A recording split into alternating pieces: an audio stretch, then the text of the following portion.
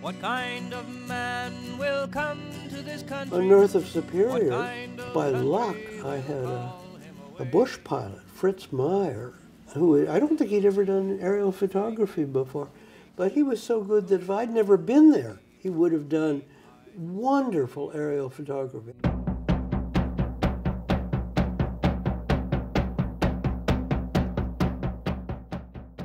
The camera was mounted right in the nose of the plane, so if anything, the audience in the IMAX theater has an experience more intense than the pilot does, because the pilot's sitting back in a cockpit looking through a window and the camera was just out there having the point of view of the airplane itself.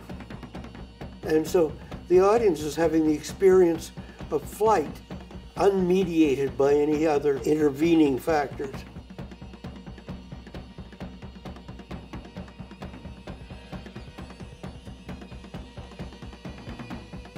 I've worked with a lot of pilots, and there are some that just don't get it. They don't understand how to maneuver the plane to make a good shot, and it was just natural to Fritz.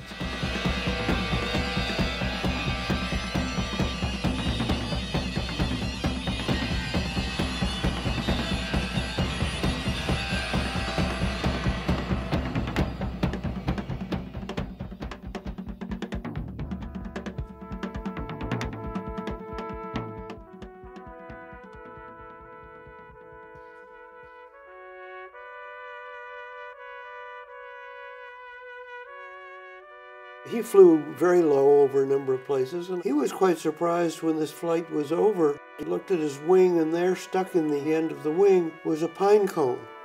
That indicated that we had flown about as low as we could.